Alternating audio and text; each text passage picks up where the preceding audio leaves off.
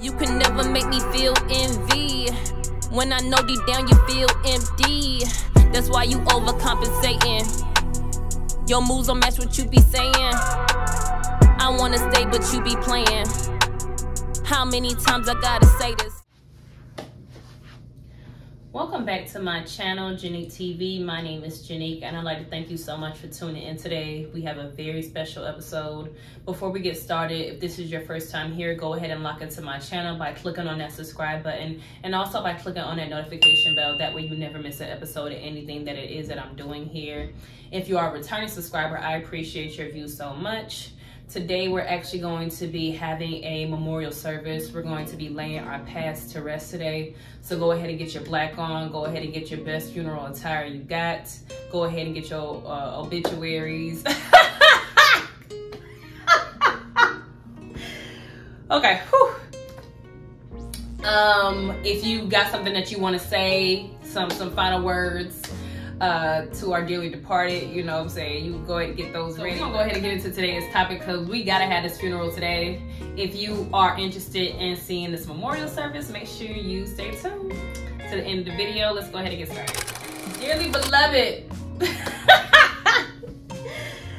No, y'all, for real. Today we are laying our past to rest. We are done trying to resuscitate dead situations. Joshua once said, let the dead bury the dead, meaning stop putting your energy into dead people and put your energy into the living. It'll be more prosperous for you, I promise you. So I think it's important to recognize, first off, when a situation actually has no life left, when you can't provide life to a situation anymore, I want you to recognize that. So when y'all are consistently arguing with people about the same thing, when you are constantly talking to somebody about the same thing, reminding them of something, they call it nagging, but when you're constantly bringing up an issue and this person has not done anything or made any changes to resolve this issue for you, what are you going to do? Settle? Or are you going to leave the situation so you no longer have to deal with whatever's going on? How many of us miss out on what the future has for us because we're so busy holding on to our past? How many years are you going to give these dead-end relationships? How much more time? You don't even know how much more time you have left, but you're consistently breathing life into these other people. Save the life for yourself. Put your energy into what's living. What's living right now? The word of God, that's living right now. That's what you should be putting your energy into. Now, I myself have been a victim of allowing the past to hold me back, hold me down. And let me go ahead and take this off because I'm giving it away right now. But I myself am guilty of this. I had a relationship, a long-standing relationship that I was trying to breathe so much life into, especially when you do it for the kids or you act like you are. But I had to realize my happiness was more important than trying to provide something for my child that my child didn't even ask for. My child did not ask for a family. My child didn't ask for both parents to be under one roof. Like, my child didn't ask for these things. These are things we have conditioned ourselves to believe that's what a child needs and wants to be successful in life. And that's not true. Now, I bet you're asking yourself, how do you lay an old situation to rest? First of all, you end it with the person. Stop allowing people to keep you on their roster for years at a time. Like why people think they could keep coming back and not doing anything with the chances that you've given them? Because you've allowed them to. So that's the first thing you have to do. Cut these people off. Have a conversation. My favorite thing to tell people is, you know what? I have done some thinking and I will not be moving forward with you romantically. So I don't really see any reason for us to continue communication. So I would appreciate it if you did not reach out to me again. And I hope you enjoy your day. And I pray for your healing. Okay? That's my favorite thing, to go ahead and let a person know. Just to be clear about where I draw the line, so there's no confusion. So you don't have to reach out to me in a week, in 2 weeks to check on me, in a month to check on me, in 6 months to check on me, next year to check on me, on Instagram to check on me, on Facebook to check on me, snapping me. Like, so you don't have to check on me. So I don't have to have this notion, or so you don't have the notion that we're going to ever resuscitate this dead situation between us. So once you get a text like that from me, you know it's over. I don't even play, because I just want to be clear.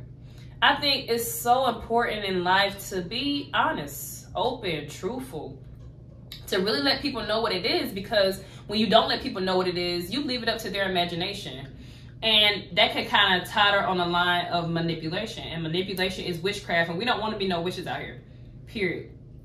So when I say lay your past to rest, you have to cut off these people. After you cut them off, go ahead and take the extra measures that you need to take to make sure you don't run back to a dead situation. Okay, so delete the person off social media. People always say they want their exes to see them, and I used to be just like that. But I'm starting to realize that silence speaks volumes for me. Like, I'd rather disappear. I love that. I've been kind of rocking like this, but I really love the fact that I don't have to post on social media for weeks at a time. Like, I don't got to do that. I'm not obligated or a slave, or I haven't sold my soul to social media, so I can take as much time off as I need to. Right now, I just finished up a social media break. Today was my first day posting. I'm probably gonna post this video here in March, but today is February the 28th, I think, 27th.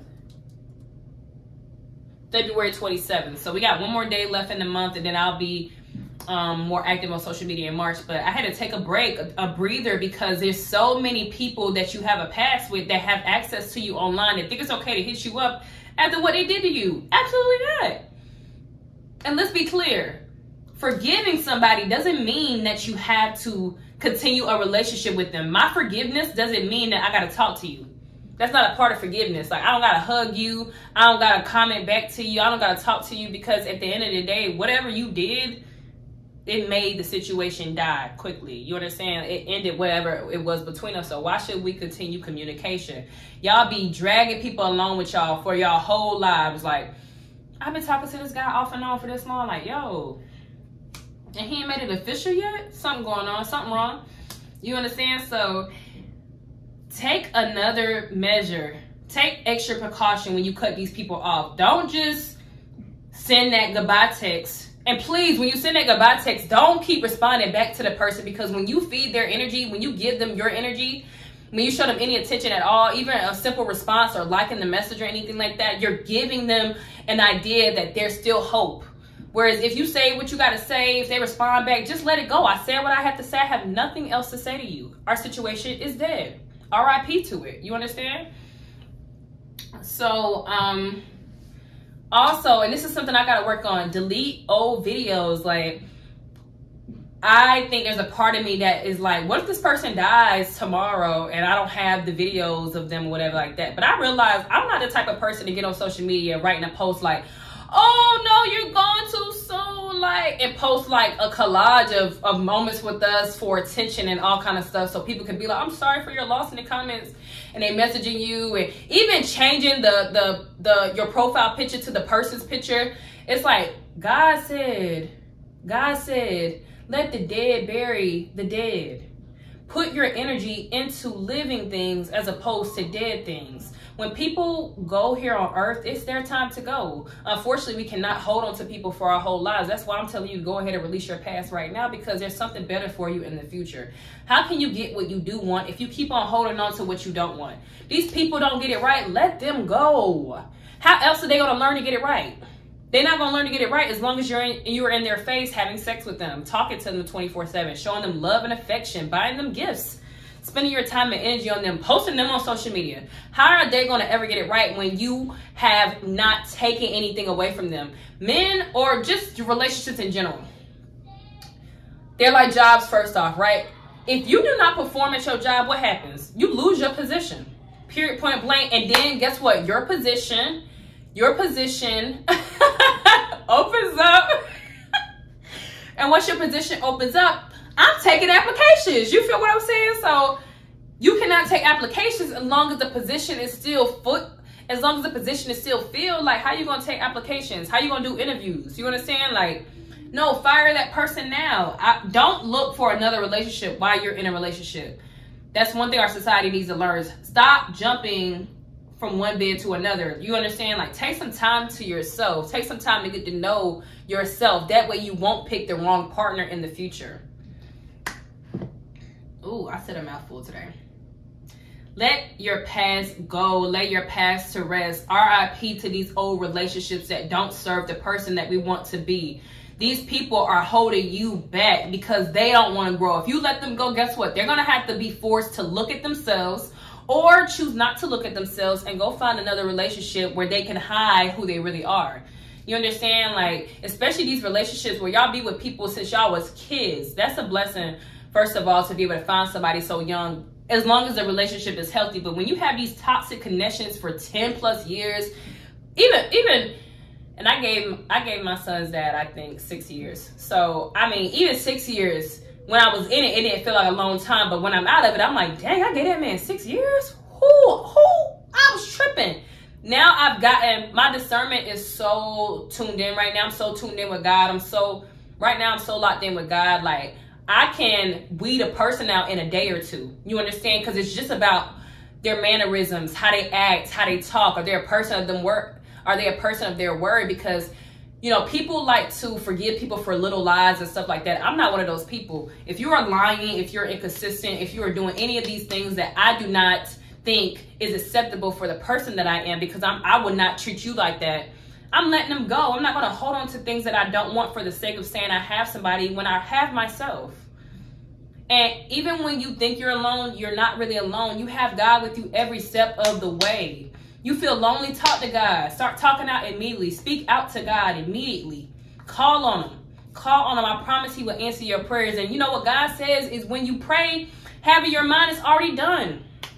It's already done. So when you ask God for peace, guess what? Peace immediately should rest all over you.